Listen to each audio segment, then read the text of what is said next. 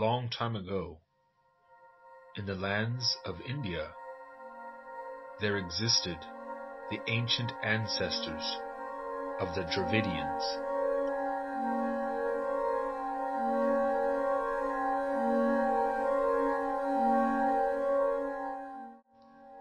A good place to start when dealing with ancient Dravidian populations of India is the Indus Valley civilization. The Indus Valley civilization was a highly advanced cultural complex that sprung up along the banks of the Indus River. The people of Indus practiced agriculture, monumental architecture, and trade. They also developed a script, which archaeologists and linguists believe is Dravidian in origin. This would suggest the people of Indus Valley civilization were the probable forebearers of modern Dravidian speakers throughout India today. It was once believed by some Eurocentrics that the Indus Valley civilization belonged to Indo-European speakers from the Eurasian steppes. We know that this is not the case.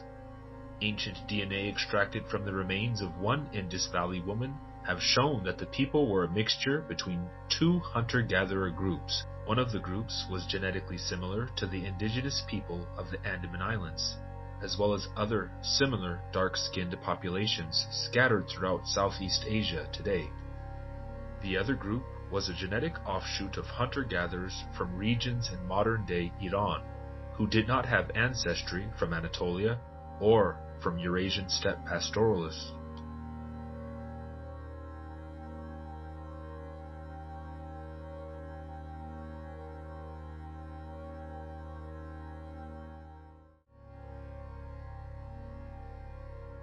The ancient union of these two hunter-gatherer groups gave rise to the highly advanced Dravidian civilization of the Indus Valley.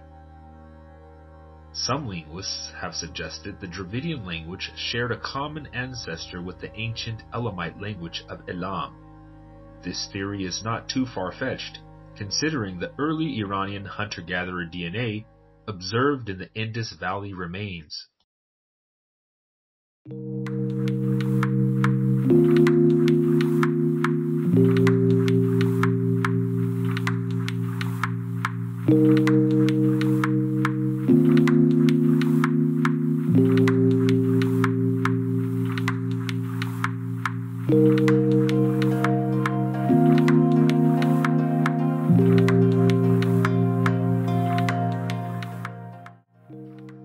Present-day Dravidian speakers can be traced back to the ancient populations of the Indus Valley civilization. When Indo-European speakers did arrive in South Asia, some 3,400 years ago, some of the population of the Indus Valley stayed and mixed with the migratory pastoralists from the Eurasian steppes. However, some of the population migrated away from the Indus Valley at this time, perhaps to avoid conflict with the new Indo-European arrivals. The population that evacuated the Indus Valley moved deeper into central and South India, mixing with hunter-gatherer groups already living in the region.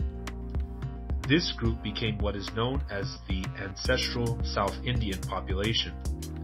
The segment of the population that stayed put around the Indus Valley and absorbed the new-coming Indo-European speakers became what is known as the ancestral North Indian population. Both ancestral South Indian and ancestral North Indian descend from the Indus Valley population. However, ancestral South Indian is genetically and linguistically more similar to the Indus Valley ancestors. It is important to note that all Indians alive today are essentially a mixture of both ancestral South and ancestral North Indian. Naturally, people in the south of India tend to have more of the former, while those in the north tend to have more of the latter. What do you guys think of these discoveries concerning the ancient population of the Indus Valley civilization? If you're watching this video from India, do you think you're primarily composed of ancestral South Indian or ancestral North Indian? Go ahead and comment below. If you guys enjoyed this video, please give it a like. If you're into this sort of content, please subscribe to this channel. Thanks for stopping by Anton's class.